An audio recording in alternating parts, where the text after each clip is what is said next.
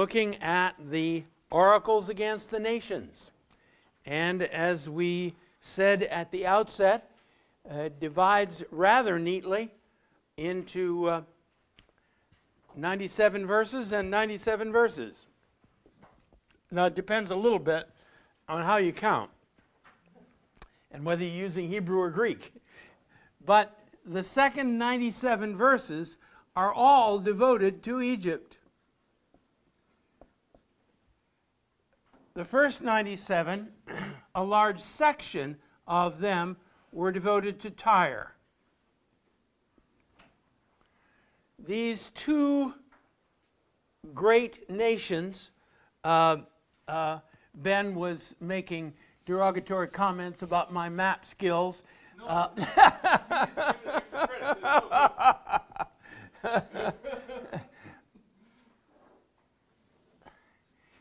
Tyre up here, Egypt here, and Judah in between.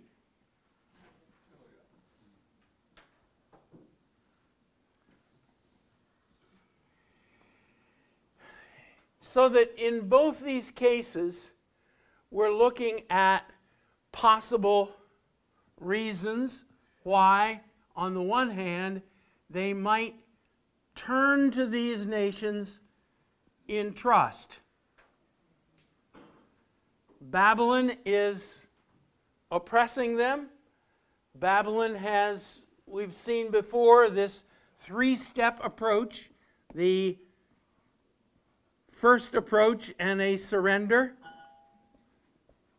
The second approach, a revolt and surrender.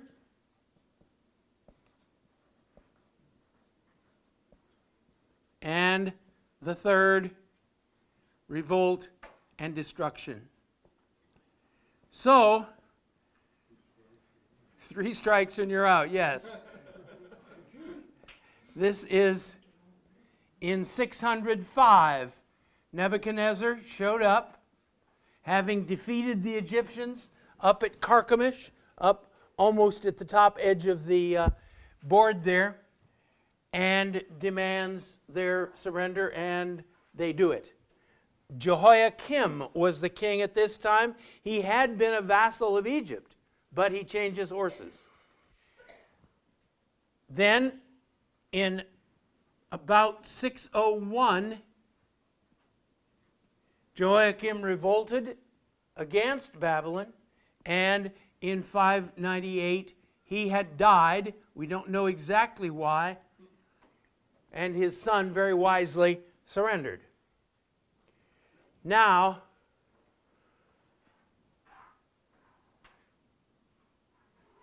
in 588, Zedekiah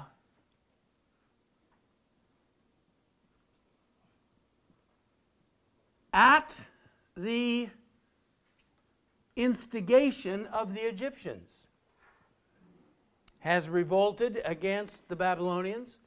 Jeremiah makes a great deal of the fact that Zedekiah had made a covenant with Nebuchadnezzar. Now, these covenants are sealed by your God. So in God's name, in Yahweh's name, Zedekiah had made a promise to Babylon. Now he's broken it. And so it's in that situation, then, that all of this is going on. As you noted in the introduction, these two chapters, chapter 31 is dated during the exile. In the summer of 587. And chapter 32, during the siege, during the siege of Jerusalem, 587. And now in chapter 32, it's 585, after the siege has been successful and Jerusalem is now destroyed. So that's the pattern that's going on here. And basically, as we've seen, the oracles against the nations, on the one hand, are, as I've just said, false trust. These nations that you might trust to deliver you from Nebuchadnezzar in this last hour. No. But also nations which think to profit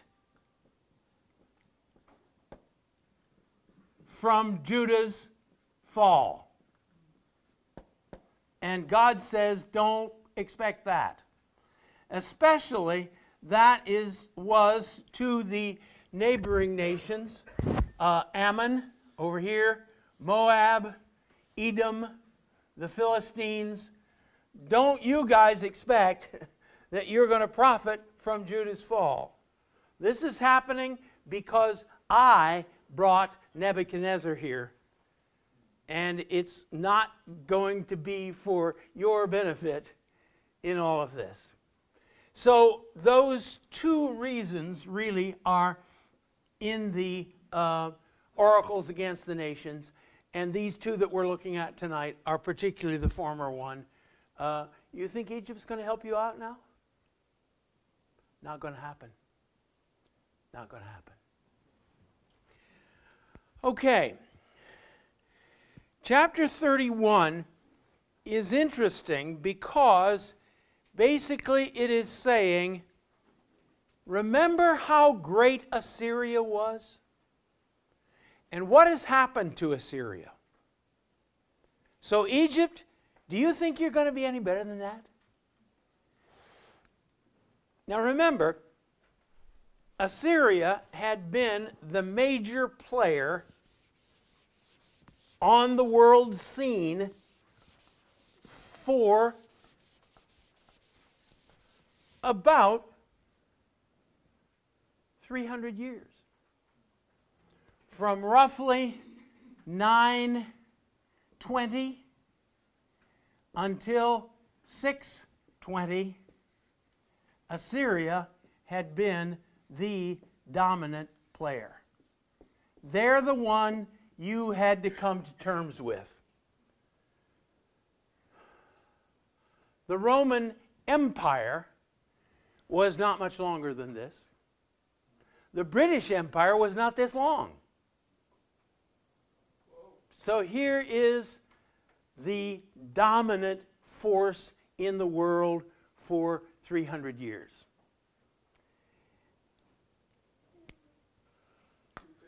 So what happened? What happened? As I said, the high point of the Assyrian Empire was 650, when they finally, after all those years, captured Egypt.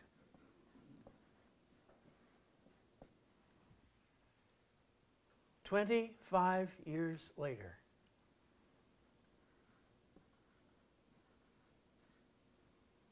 the first of the great capital cities fell. 25 years from the high point to collapse. And then the other cities fell, Nineveh and Calah. And the emperor then, in 610, we don't even remember his name. We don't pay much attention to his name because he's a nobody. He flees.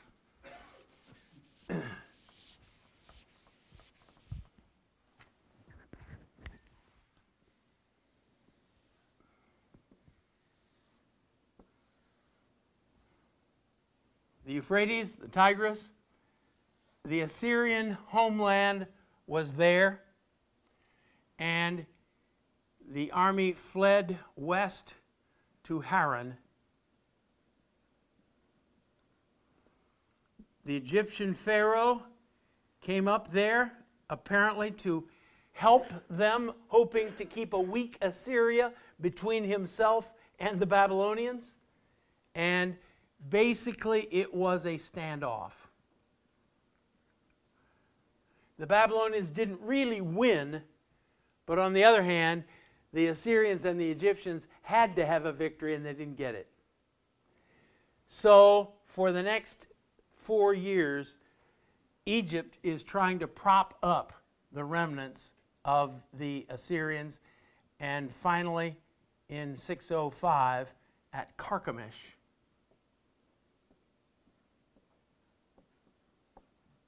Nebuchadnezzar wipes out the last remnants of the Assyrians and defeats the Egyptians. It's over. So again, I say in my thinking, it's rather like the collapse of the Soviet Union.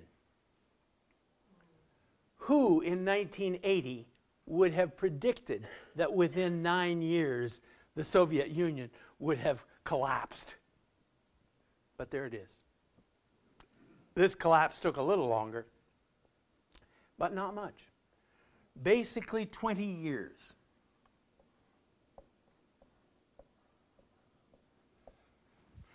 Okay, with that as the background, look now at this poem. He's talking to, who can be compared to you Egyptians in majesty? Consider Assyria, once a cedar in Lebanon with beautiful branches overshadowing the forest. It towered on high, its top above the thick foliage. The waters nourished it. Deep springs made it grow tall. Their streams flowed all around its base and sent their channels to all the trees of the field. So it towered higher than all the trees of the field.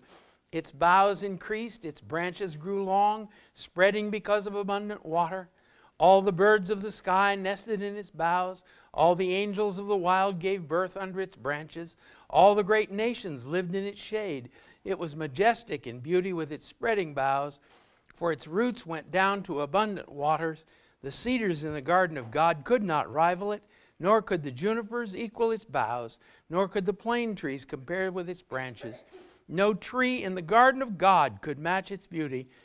I made it beautiful with abundant branches, the envy of all the trees of Eden in the garden of God. Now, why do you think God inspires Ezekiel with a poem like that? Why not just say, hey, Assyria was the greatest of all the empires, and you Egyptians are going to compare yourselves to that? Why not just say that? Why this lovely poem? He's emphasizing that the bigger they are, the harder they fall. The bigger they are, the harder they fall. Yes, yes. What other thoughts? Isn't Babylon known for its gardens? Well, but this is Assyria. This is not Babylon. I think that poetic language is going to make a statement far stronger and stay with it. It's also from a creative God, so close to what he gives Daniel in the vision that Nebuchadnezzar had. Yes, yes, yes. The purpose of poetry is affective. It's to create feelings. It's to create impressions, visions. And so much more powerfully than merely a simple cognitive statement, it makes that impact. Now, what are some of the things that are said about Assyria here?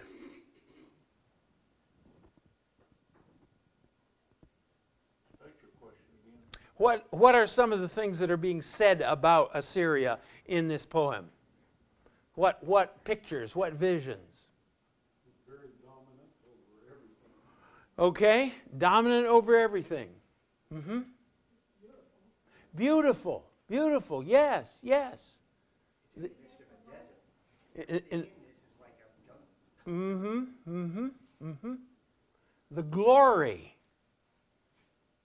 The glory of a great conquering nation.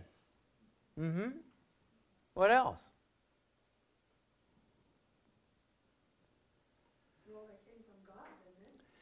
It all came from God. Yes, yes. Verse 9, I made it beautiful. I want to talk more about that before we're done this evening. But that's a key point.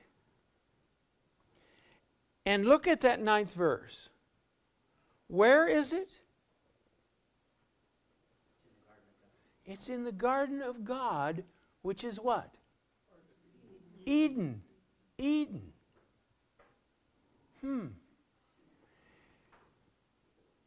This great nation is part of God's world that He has made beautiful, that He has endowed with life and beauty and glory. And if it has life and beauty and glory, it has it because God gave it to it.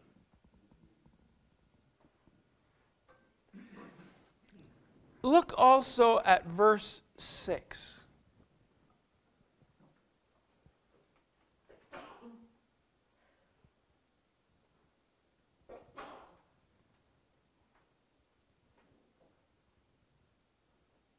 What's it saying?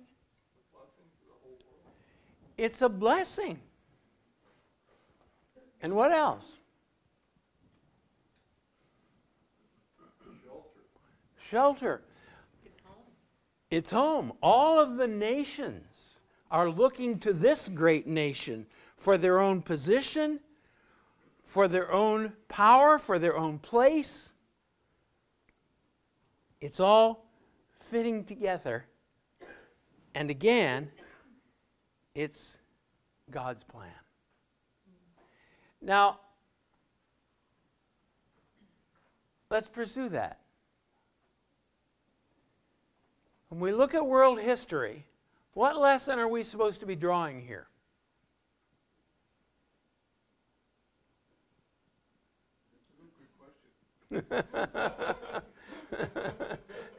Yeah? Well, what's the answer?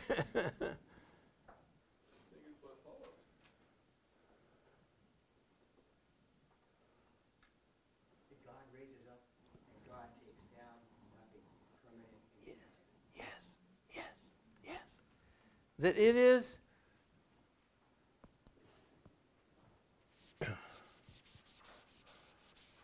we tend to look, and certainly the Assyrians looked at their own power. When you read the Assyrian annals, these guys are the greatest things since sliced bread. They have taken the world by the throat, and they have shaken it, and they have made it what they want it to be. And what's this saying? It wasn't them. It was God through them. Yes, yes, yes. Whatever glory a nation has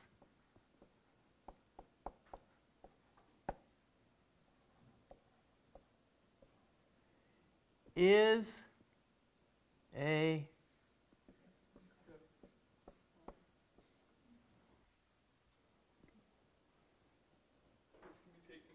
which can be taken away. Which can be taken away. Often in the beginning, some feel it that a blessing from God, but pretty soon they begin to believe it's of their own doing. Okay, okay. Yes, yes. In the beginning you might say, well, for the Assyrians, the gods did this for us. But in the end, it's fascinating to me in Isaiah, in that the famous speech by the Rabshakeh, the third in charge of the army, he's speaking for Nebuchadnezzar. And he says, how can you think your God can save you? Look what I have done to all the gods of the nations. It's not even a contest between Ashur, the god of Assyria, and Yahweh, the God of Judah. No, it's a contest between Sennacherib and Yahweh, and Sennacherib is going to take Yahweh down. Oops. Yes, yes. You make one mistake. So here it is. Mel? I was going to ask, how many years prior to this was it when Jonah went and preached to them and at that time repented? Yes, this is about 780. This is, of course, now Assyria is gone. This is 585 or 588. So it's about 200 years later. It's very interesting. There's no mention of Jonah in any of the Assyrian materials. But it's just very fascinating that you've got very aggressive leaders up until about 780. And then you have a period of about 40 years, 35 actually, till 745. When Assyria is very quiet. They're not moving, they're not conquering anything. It's often said, well, you got a couple of weak emperors, that's the problem. It coincides perfectly with Jonah's life. Oh, wow. Yeah. And then comes our good friend Tiglath-Pileser III. We had friends who named their cat that.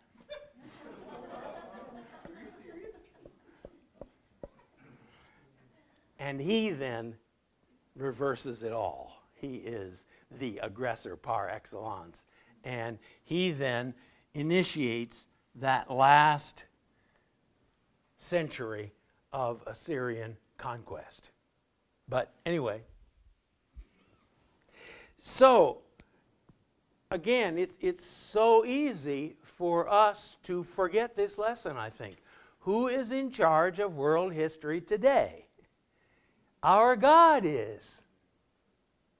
Our God is. And the question is,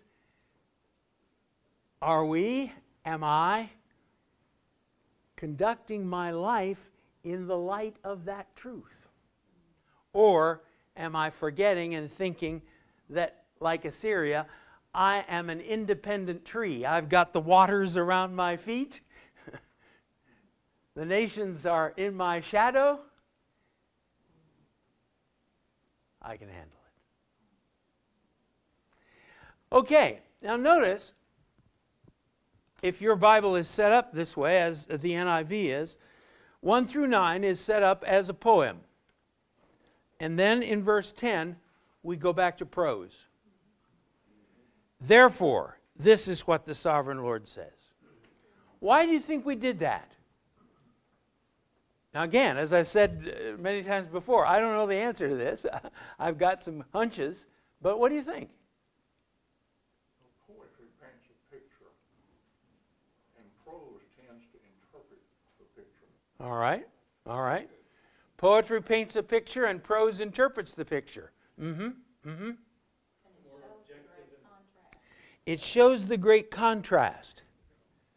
The poem pictures Assyria how? Beautiful, powerful, standing tall. No, the severity of judgment is not beautiful. Exactly, exactly. And we've talked about this before, look at the pronouns. I gave it into the hands of the rulers of the nations. I cast it aside.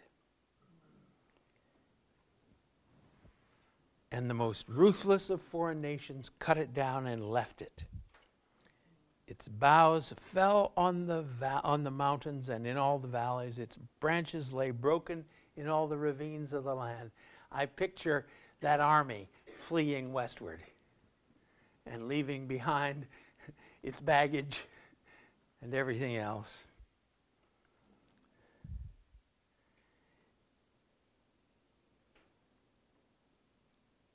Verse 15, this is what the sovereign Lord says. On the day it was brought down to the realm of the dead, I covered the deep springs with mourning for it. I held back its streams. I clothed Lebanon with gloom. I made the nations tremble. Wow. So, Egypt, do you remember the fall of Assyria? Do you remember how mighty it was?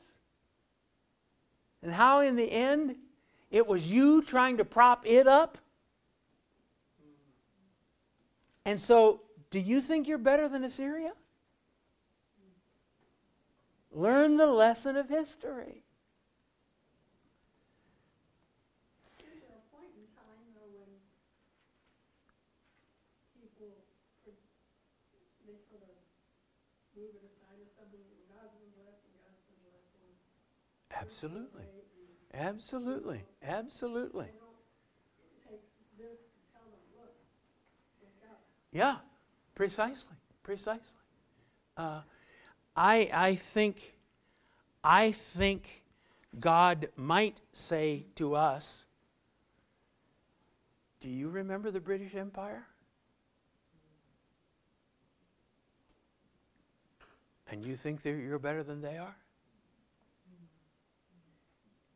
Even as late as the First World War, we had a real inferiority complex about the British.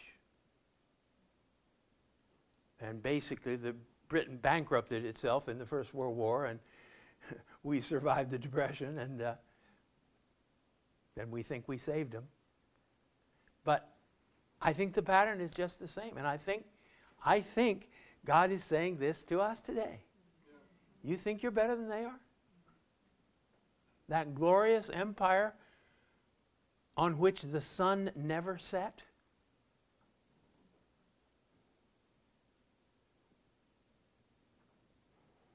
How easily we forget. Now, I want to talk about, obviously, the thing that is lurking in the background here is this issue of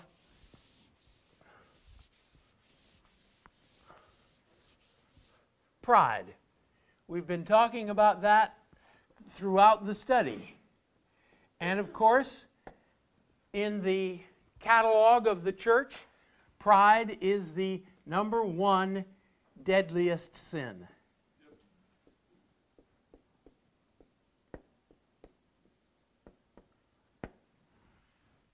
Now, why?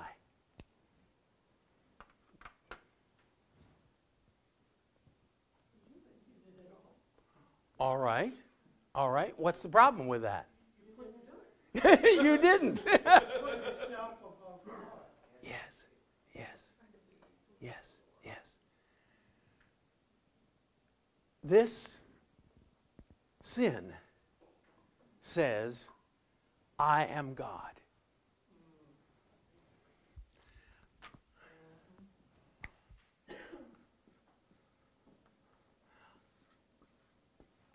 I am the most important thing in the world.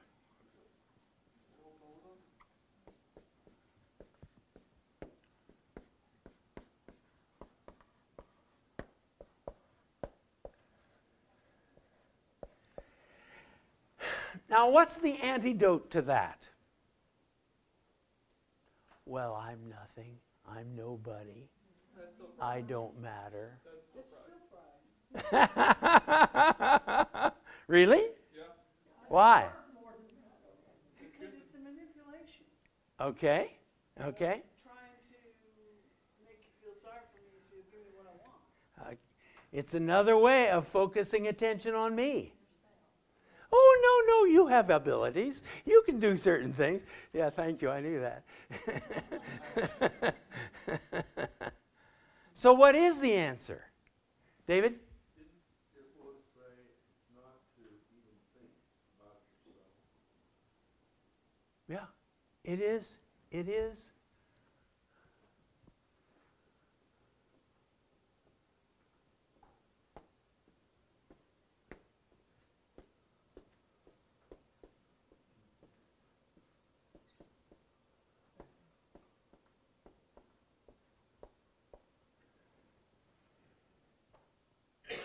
Now, how can that happen?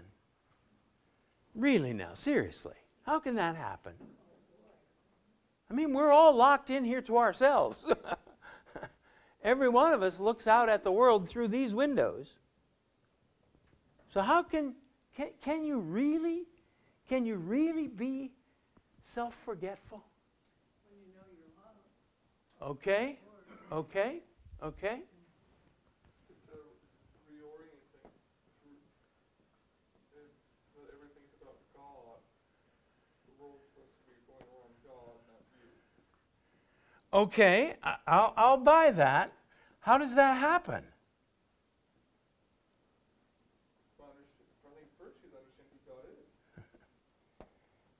Reorientation, yes. Once you do that, being self-forgetful is easy.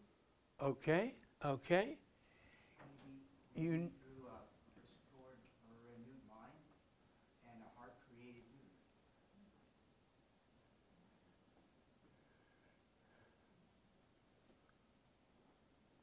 The other focus, because the two commandments were love the Lord your God, and the second was love your neighbor as yourself. And if you're doing that, you're being focused on someone else and on God.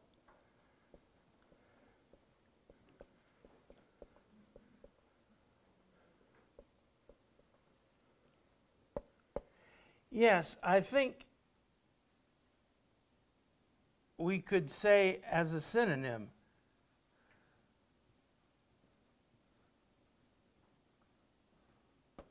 refocusing. Where's the focus of my attention? Now again, friends, I don't know about you, but this ain't easy. How am I looking? What are they thinking? How are they responding to what I'm doing or saying or being? That question in itself is self-absorption. Mm-hmm. You know, because you Yeah. forget yourself. Yes, the devil doesn't care how he gets us to focus on ourselves. Am I a real Christian? It helps to remember, too, for me, that Jesus said, without me, you can do nothing. Yes. So nothing Yes. that I do Yes. without Yes. his guidance over is worth anything, Yes. or it won't last. Yes. None of this is going to happen unless we walk in the Spirit.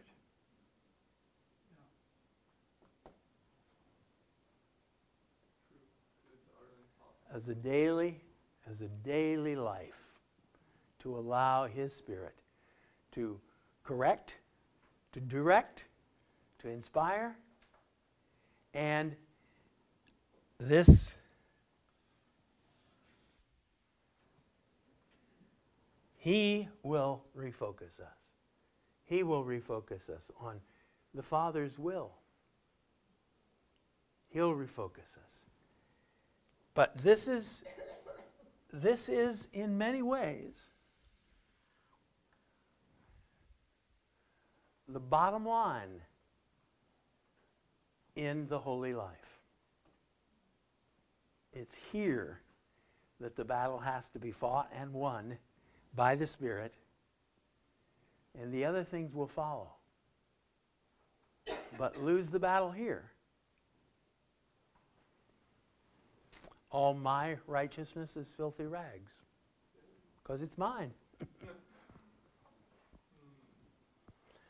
So this battle throughout is that battle of pride.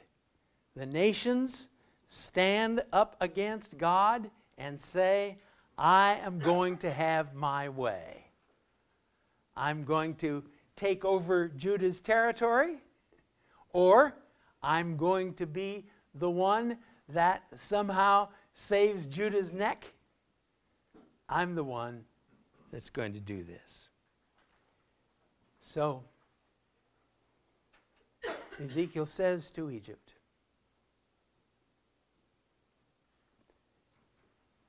the issue is not between you and the other nations. Which of the other trees of Eden are you going to compare yourself to? It's between you and me. And so it is in our own lives. It's not what others are achieving, what others are accomplishing, what I can do better than they, etc. You want to compare yourself to somebody, compare yourself to God. Oops. Oops. So I have often said, if you plan to get to heaven on the basis of your righteousness, the only passing score is 100. 99 will not cut it. And we say, well, that's not fair. Well, it depends on your imagery. What passing grade is there in the cancer ward? 100%. If the surgeon comes out and you're in the recovery room and he says, good news, we got 95% of it. Not good news. Bad news. Or if you're Neil Armstrong walking on the moon and your suit has 99% integrity, you're dead. So it is, Egypt, who are you going to compare yourself to? And again, think about the audacity of this. The only real comparison is Judah's God. No, wait. I mean, we've got Re. We've got Horus. We've got Amun-Re. We've got all these great gods who look like me. And I'm supposed to compare myself to him? You talk about faith. That's faith. Our God, I've said it several times, the God of Jessamine County is the God of the world. Wow. Wow. Okay. Unless you want to talk more about that, let's go on to chapter 32. As I said in the background, there's a common understanding of reality in the ancient world. It takes different forms, but it's the same basic understanding, and it's the result of looking at the physical world and saying, well, what's reality like on the basis of this? So, what has always existed? Chaotic matter.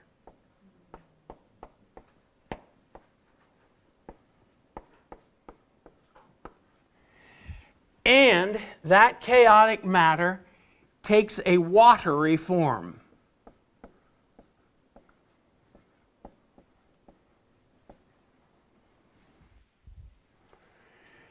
Now again, that's not at all far from modern physics. Matter has always existed, infused with energy. Energy translates into matter, matter translates into energy, and it is essentially formless. We haven't gotten very far in 5,000 years of human civilization. So there it is. So, this is monstrous.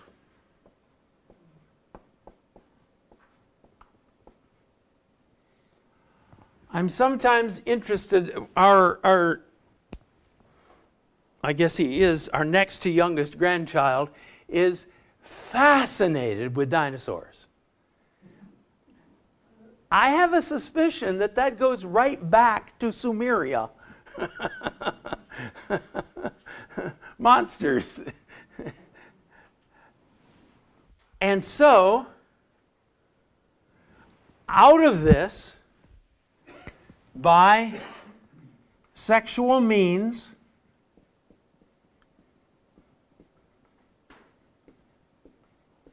come the gods.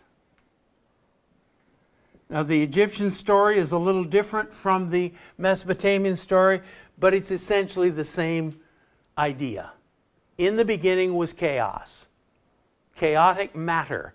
This stuff has always existed. Whoops, careful. This stuff has always existed. But it doesn't take much thinking to realize that this stuff resists order. It doesn't like order. Now, that's a way of talking about the second law of thermodynamics. Everything tends to inertia. Everything tends to disintegrate.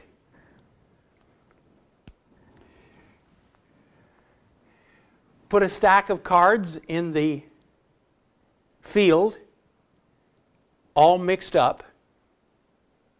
How long will it take for nature to put them in order from one to... Never. Never. Put them in order, and how long will it take nature to mess them up? About 2 hours. So,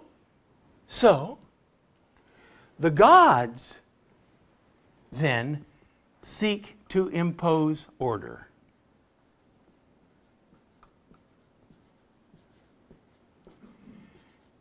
And that takes war. I always think that's kind of funny. War imposes order? No, war imposes disorder. But there it is. So that's in the background. That's how ancient Near Eastern people think about reality. Chaos, yes. Is order really control? Well, in order to get order, you've got to have control. Okay. That makes sense. You got to, again, look at the world. You have to force order on people. If you have any children, you know that. They're not going to clean up their room normally unless they're strange. Their room is going to be a mess unless mom and dad forcefully impose order on this situation. That's the world. And chaos is always at the door.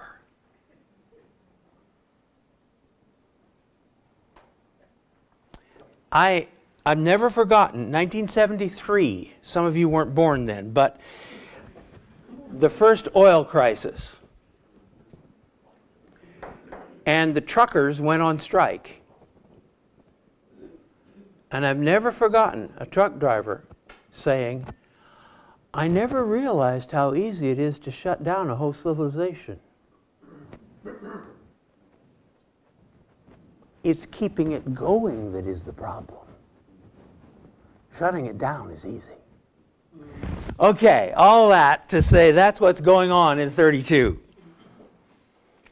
You're like a monster in the seas, thrashing about in your streams, churning the water with your feet, muddying the streams. This is what the sovereign Lord says. With a great throng of people. Humans? In that view, humans are an afterthought. In the biblical understanding, humans are the apex of it all. We're what it's about. With a great throng of people, I'll cast my net over you, and they will haul you up in my net. I'll throw you on the land and hurl you on the open field. I'll let all the birds of the sky settle on you. All the animals of the wild will gorge themselves on you. I'll spread your flesh on the mountains, fill the valleys with your remains. I'll drench the land with your flowing blood all the way to the mountains, and the ravines will be filled with your flesh. When I snuff you out, I'll cover the heavens and darken the stars. I'll cover the sun with a cloud, and the moon will not give its light. All the shining lights in the heavens I'll darken over you. I'll bring darkness over your land, declares the sovereign Lord. Now what he's doing is he's picturing Egypt as that chaos monster. That's not to say that Ezekiel believes in that view of reality, but he's using this language that is familiar to everybody to make his point. God. And interestingly, God is not imposing order. He's imposing disorder.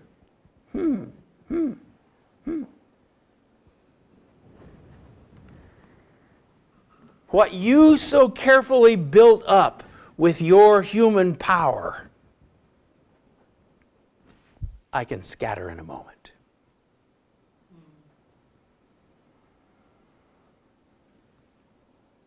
Verse 10, I'll cause many peoples to be appalled at you.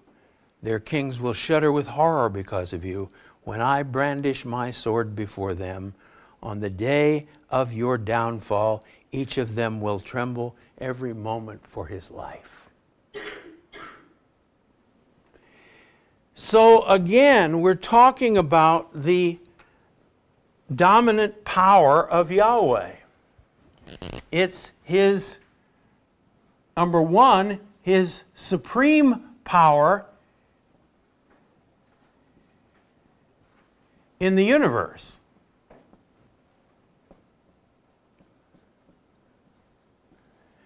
Number two,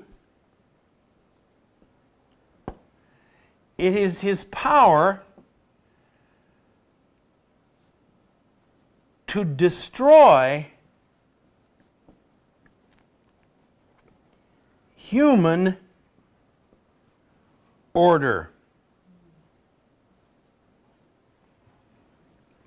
Wow. We have so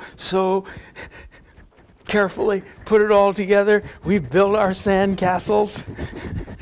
And God comes along and boom.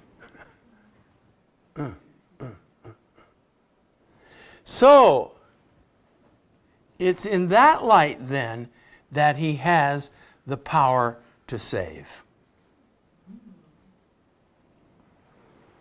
You have constructed an order built on human pride, and the result of that is oppression of my people.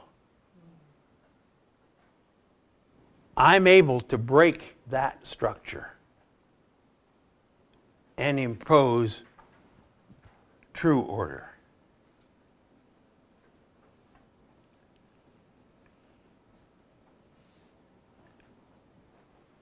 Not just putting chaotic matter together for a little while. No, I can give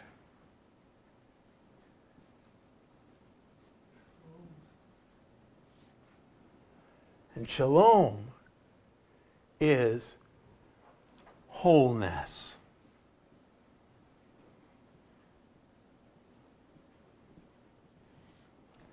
That's what Jesus means when he says, my peace I leave with you, not as the world gives.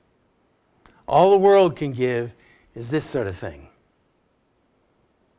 Human order imposed for a while.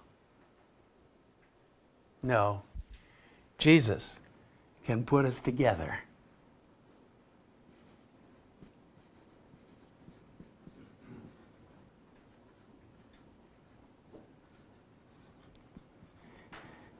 So implicit in this poem, in which God takes the chaos monster apart, but in fact takes apart the order that the chaos monster has imposed on the world, and produces the new order. So, in verses 16 through 31, and it sort of fits into this study titled Death and Resurrection, the last section of chapter 32 is about death. This is the lament they will chant for her, for Egypt. The daughters of the nations will chant it for Egypt, and all her hordes they'll chant it, declares the Lord Yahweh. In the 12th year, on the 15th day of the month, that is, the siege is over, Jerusalem has fallen, Egypt's help was useless, the word of the Lord came to me. Son of man, wail for the hordes of Egypt. Consign to the earth below both her and the daughters of mighty nations, along with those who go down to the pit. Now, there's a lot of discussion about what is the Old Testament's view of the afterlife. And the simple answer is, we're not sure. There is this word, and basically when you see pit or grave in your English translation, it is translating the Hebrew word Sheol. Sheol is, for want of a better word, the underworld.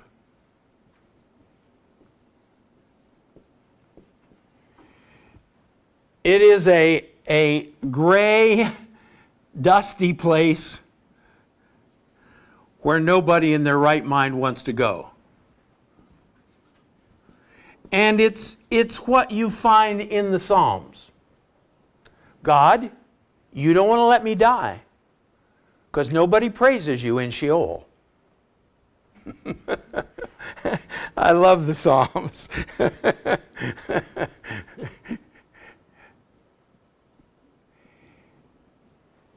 Why? Why do you have to wait for the New Testament to get heaven and hell? And I remind you, we get both of them from the New Testament, not the Old. The answer is because in the pagan view, this world is the shadow, and the other world is reality. Oh, like Aristotle? Mm-hmm.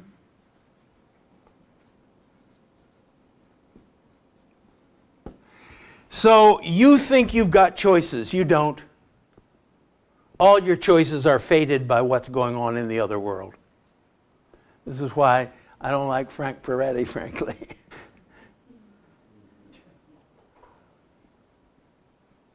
The Old Testament says, don't you believe it.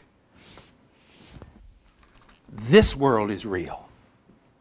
And you have real choices to make here that have consequences.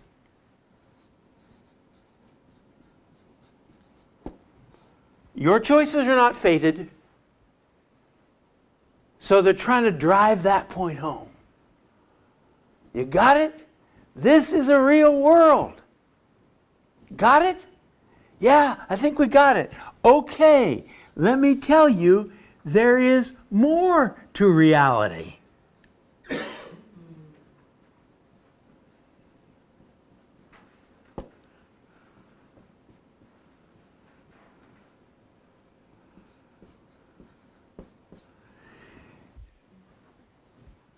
But you got to get this point first. Got to get this one first. Now, the idea, is there life after death? Oh, yes. No question about that. But we're not interested in that right now. So that what you see here is the picture of these nations going down to this place. And it's sometimes translated the grave, sometimes the pit.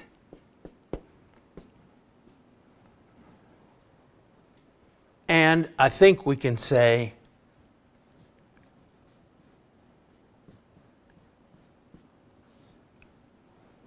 death, which is not merely the end of everything. It's death as an ongoing reality.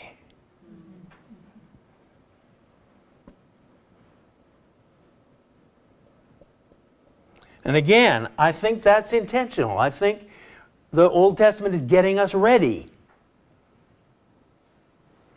And this then is what the Bible would call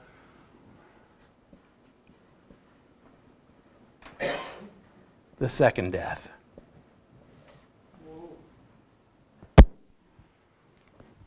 Second death going to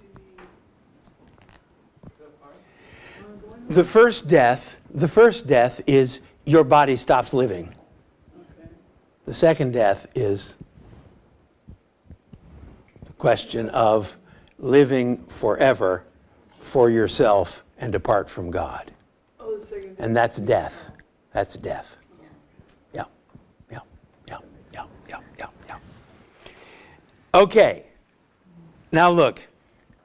Who is there? Verse 22. Well, 18 through 20, 18 through 21 is Egypt. Who's there in 22? Assyria. Who's there in 24? Elam. Elam is Persia. Who's there in 26? Meshech and Tubal. That's Armenia. Pharaoh is there. 29. Edom is there. Who's there in 30? Princes of the north. The princes of the north and all the Sidonians. The Phoenicians. So, what are we saying then in this statement? I gave you the thought in the sixth question, death is the great leveler. What's your reflection on that?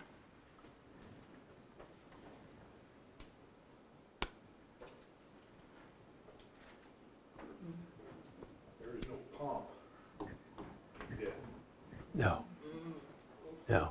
All of that, you think back to that picture of Assyria in 31.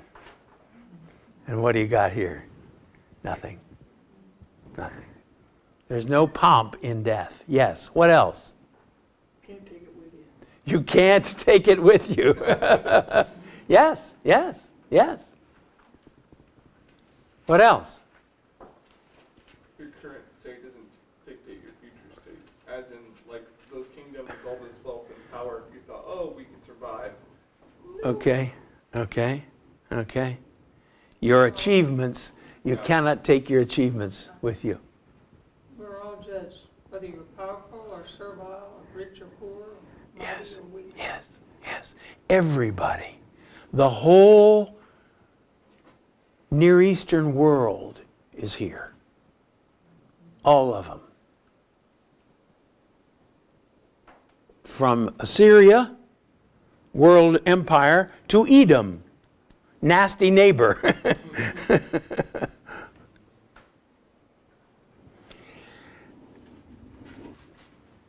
Isn't it wonderful that Hitler died? Isn't it wonderful that Joseph Stalin died? In Isaiah 14, the world breathes a big sigh of relief when the Assyrian emperor goes down to hell. Whoo!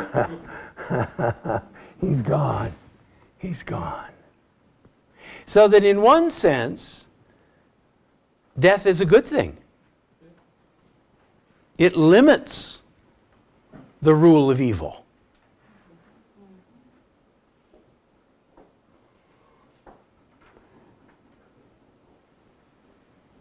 And it does so, as we've been saying, by the destruction of creaturely pride.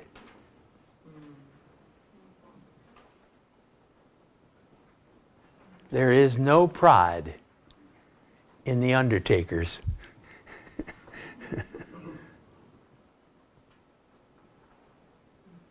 As I grow older, I think more about this. I look at all the stuff I have acquired in all these years of living and think, our poor children.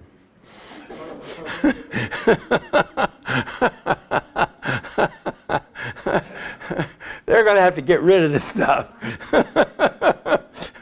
Poor people. But yes.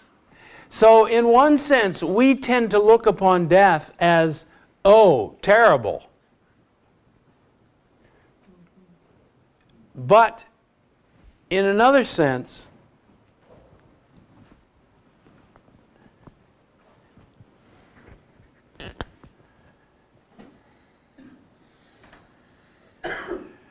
Francis of Assisi called death our friend.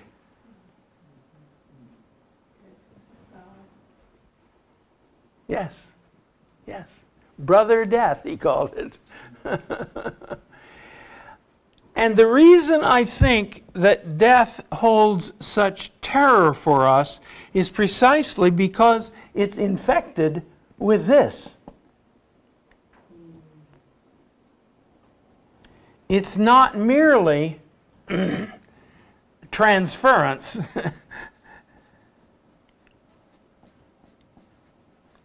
Which I think was what it was intended to be originally.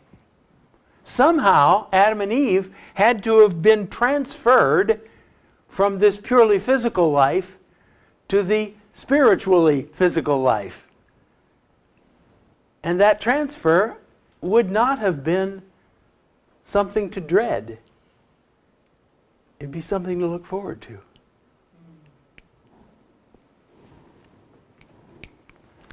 So I think of what David Seaman said once. I'm not afraid of death. It's just dying that worries me. How did you say that you felt that death is somehow infected by second death? Which would explain just having a really wonderful Christian man just this week say to me, I just fear because I have no one in my family who would care for me. So the fear of being unloved and alone Yes. is infected with that. Yeah, exactly. Exactly. Exactly. Yes. Yes. If it hadn't been for the fall, the moment of the end of this life and transfer into the next would have had no terror for us. But because of sin, it's become infected.